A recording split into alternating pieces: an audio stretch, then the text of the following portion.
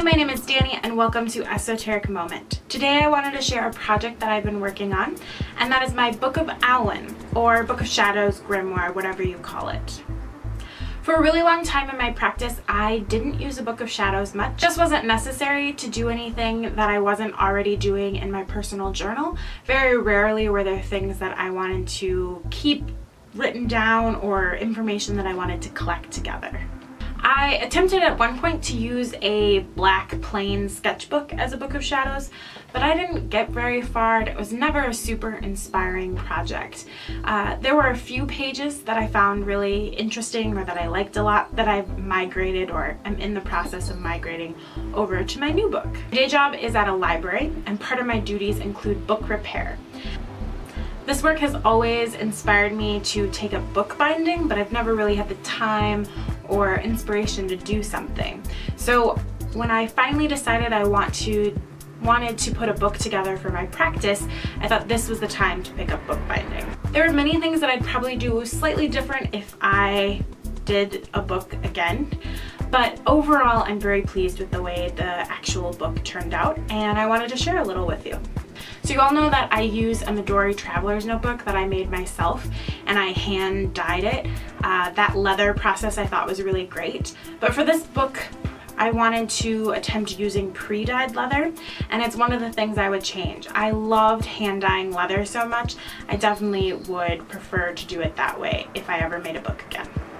I did, however, pick out a very bright yellow leather.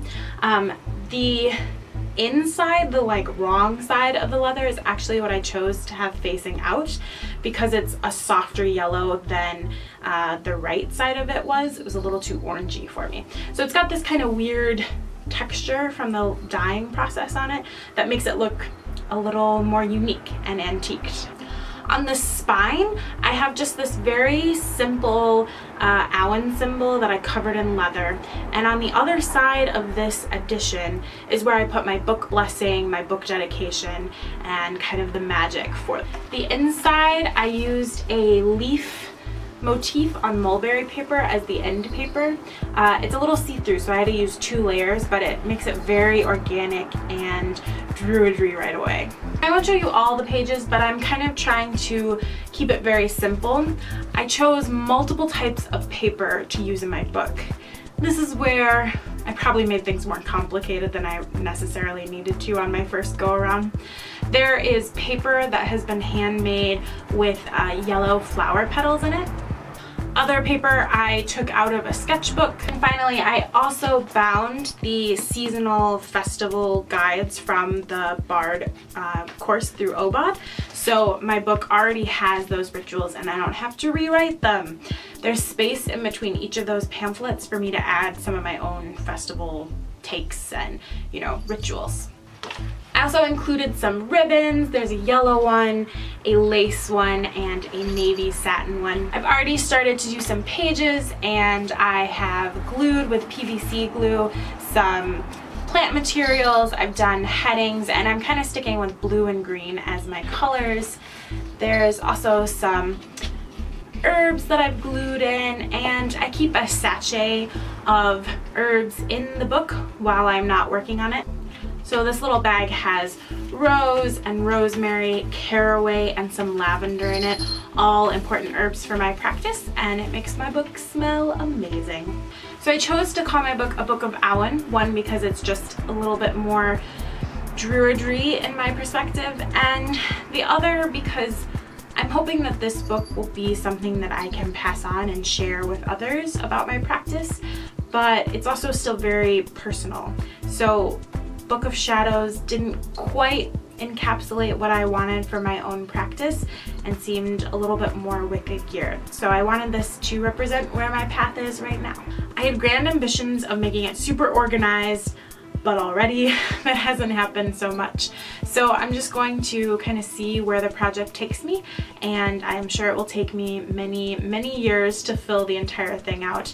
There are probably like 200, 300 pages in here. It's hard to tell because I didn't count when I was stitching the pages together, and because the paper is all different types, it's harder to judge exactly what's going on. Another type of paper that I included is some vellum.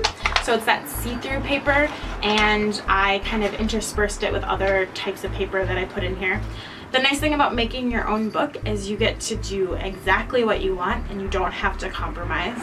For instance, there are some amazing books on Etsy, but many of them had like the binding strings along the spine, and I don't really like that. It's not as easy to do repairs in the book later, and I frankly think it leaves that stitching a little exposed, so longevity wise that wasn't something I was interested in. I also wanted something that was uniquely mine, and I wanted the paper to be exactly what I wanted. A lot of the books that you can buy online don't have a writing sample or anything, so it's hard to tell what fountain pens or even archival inks will do on a paper.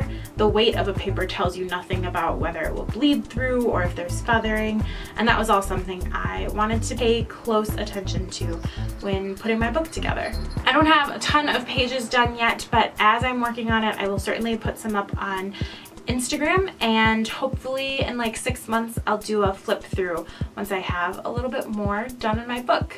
So let me know if you have any questions about the bookbinding process, or if you have made your own book, what you liked or didn't like about it, and I will see you soon. Thanks for watching, and as always, may you find peace in the sacred grove.